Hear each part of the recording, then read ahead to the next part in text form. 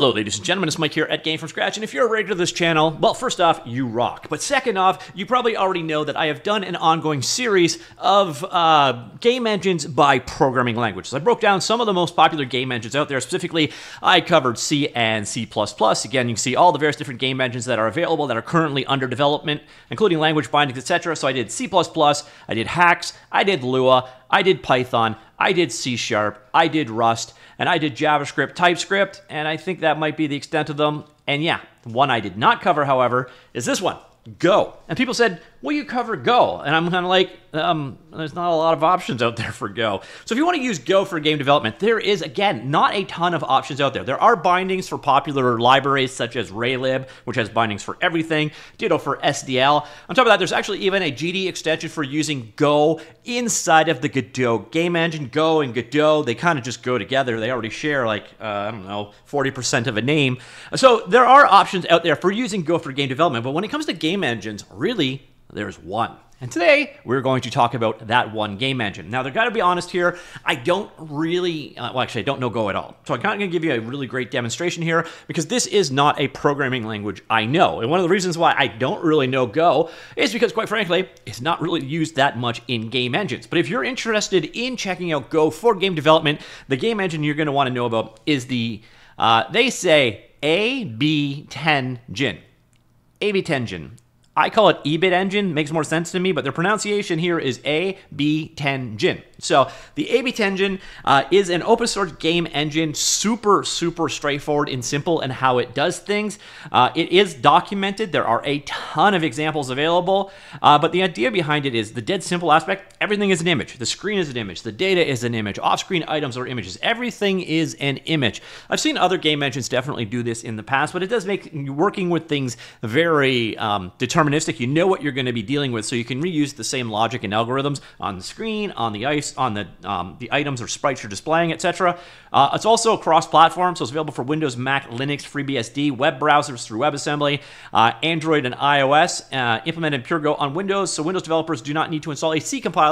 Nintendo Switch is also supported. It is high performance, it is production ready. Bear's Restaurant is actually what I used for the thumbnail of this particular video. So if you're interested in learning more about the EbitEngine, it is available online at ebitengine.org. Now, if you want to go ahead and get started with it, go ahead, click here, and it will bring you to their GitHub repository. What we're going to want to do is get and clone that. By the way, if you like it, do drop them a star. As you can see, they've got 12,000 stars already, so this is a well-known project in the world of Go game engines.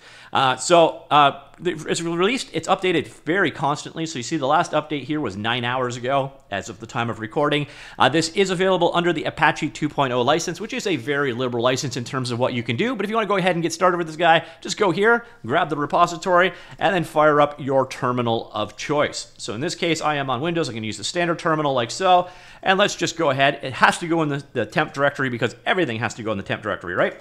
So git clone, and then boom. Now, I've already installed the Go toolchain. If you have not done this already, do so. Make sure that it does get installed to your system path. You can check to see if it is there by typing the words Go followed by version. And then you can see, boom, I have Go installed. Now that I've got this here, it will be in a directory called Ebitin, or A-bit, whatever the hell pronunciation they want to go with, and we'll just switch into that. So here we go, and this is the directory. The key thing that you're going to want to do is go into this examples folder, but here, let me just go ahead and open this one up in Visual Studio Code first of all.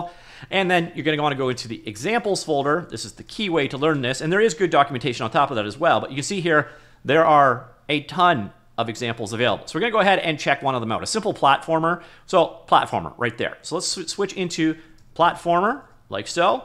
And we'll just go ahead and run it. So just go run. Oh, I suppose I should show you this. Here in the directory, you'll notice there is a single file called main.go. And we're going to do go run main.go. It's going to be the same for all of these examples, by the way. And there's an example for pretty much everything you could possibly want to do. So you can see it's a simple platformer. Very simple. Single screen. No real sprite animations going on here. Handles input, jumping.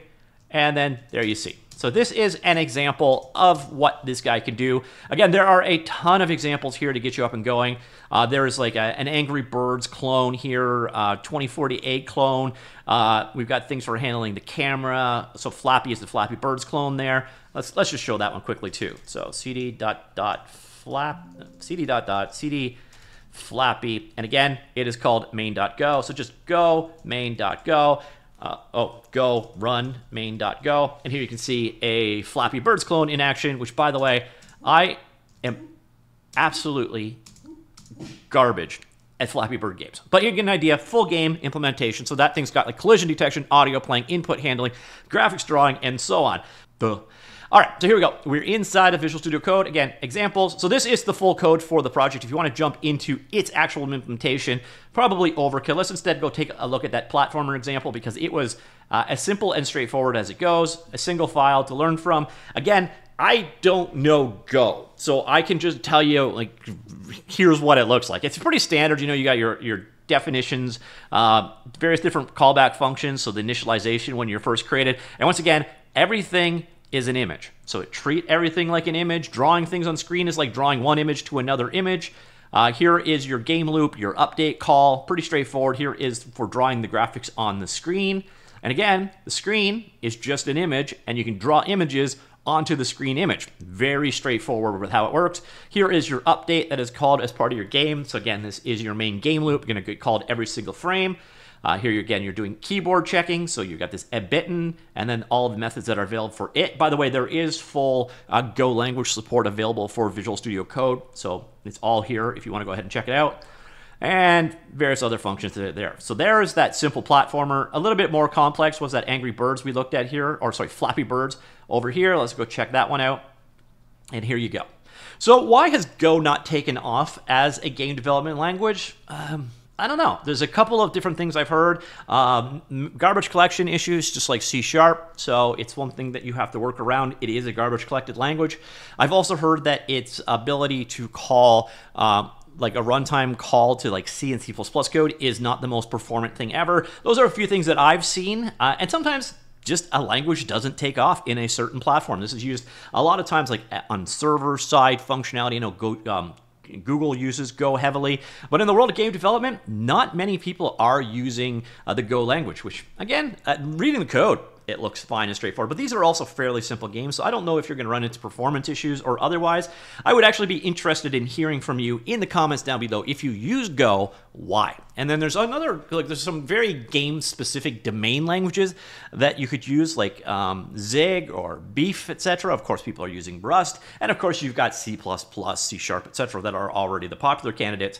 So eventually, you're just going to have languages that just don't really make sense to use for it, or they just don't have a community for doing so. So what we've got here, again, this is the EbitEngine. It is free, open source, super simple to work with under the Apache 2 license. If you want to learn more about it, you head on over to the EbitEngine, which again, that pronunciation does not work for me, but it's available at EbitEngine.org. So that, ladies and gentlemen, is the predominant Go-based game engine out there, and that would exactly be why when I covered all the various different programming languages by game engines by programming language like this list here, that is why you don't see Go down here, because it would basically be this video and then a handful of language bindings out there. So yeah, ladies and gentlemen, that is the EbitEngine. What do you think? Let me know in the comments down below. I will talk to you all later. Goodbye.